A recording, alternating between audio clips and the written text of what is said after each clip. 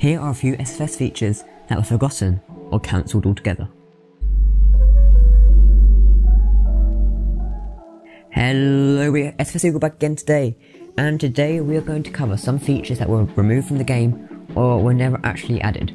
So number 1, this is the part resizer. It was teased quite a while ago, and we'll be able to change the shape of parts and add custom textures. Although there is not much footage of this, it was believed to be in game in 1.4. We never did see how this would work in game, and there has been no mention or talk about this since, so it might just be scrapped forever. Up next for number 2, we have engines, and yes, we do have some in game, but there wasn't a plan for these. They did appear around the time in 1.5, a few of how these would look were posted, but unfortunately they never made it into the final version of the game. For number 3, we have the blueprints sharing system. This was added in 1.35 and was unfortunately removed in 1.4. I can't remember the feature too well, but I know it did have a few problems, and this probably resulted in it being removed. It isn't gone forever though. There has not been a set update for this yet in the future, so for now, it's just a blast in the past. Number 4, we have curved in stages. These never did make it into the final version of the game, but they would look cool, and I definitely need one of those. We also have the NASA texture. These were also scrapped as far as I know and replaced with United States ones. This is probably because of copyright, but you can get the US textures in game right now. And if you need more about this, I have a whole video on this and other things hidden in the game's files. Number 5, we have smaller aerodynamic parts.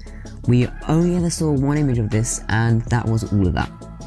I think they would be handy, but some could argue that you could just get them with BP editing. Tell me what you think of these in the comments. At number 6, we have the infinite blueprint space.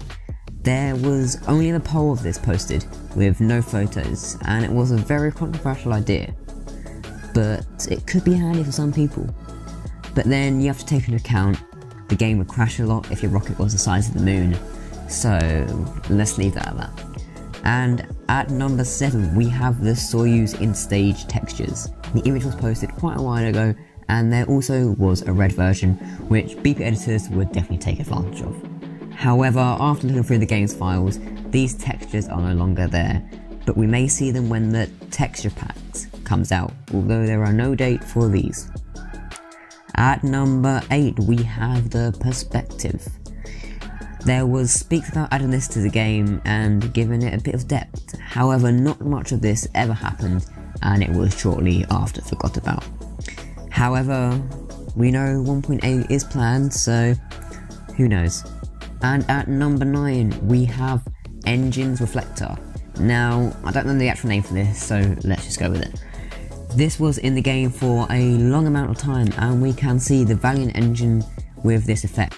I personally miss this feature a lot, and also the effects on the Titan engine.